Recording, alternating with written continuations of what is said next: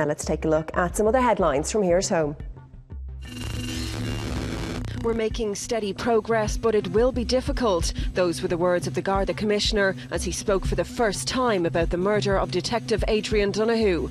Martin Callanan described the investigation as slow and painstaking just a day after Garda Donoghue was laid to rest in County Louth. 10 years each for a vicious assault. Two men who gang raped a woman in County Cork learned their fate today. The two were 16 and 18 when they tricked the young woman into accepting a lift home before attacking and raping her.